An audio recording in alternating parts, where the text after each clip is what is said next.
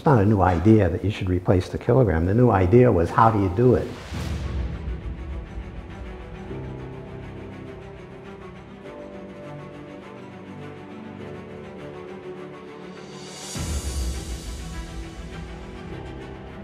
You can eliminate that by having a standard that's invariable, and that's what we've done. The real reason we're changing is because we can, and we should do it before it becomes a problem. So the biggest challenge is probably to have all the small challenges working together.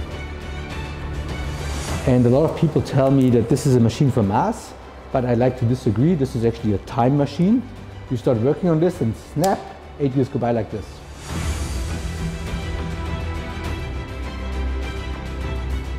Today we have the roundest sphere in the world and most probably as well in the universe.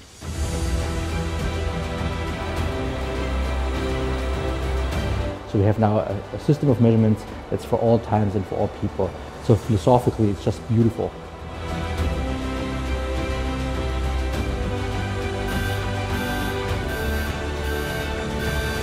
So this is what we call the rotation control.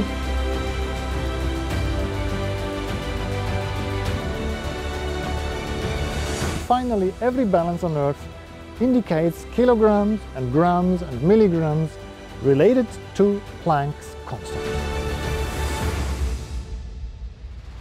You know, I was pretty sure it would work out that way.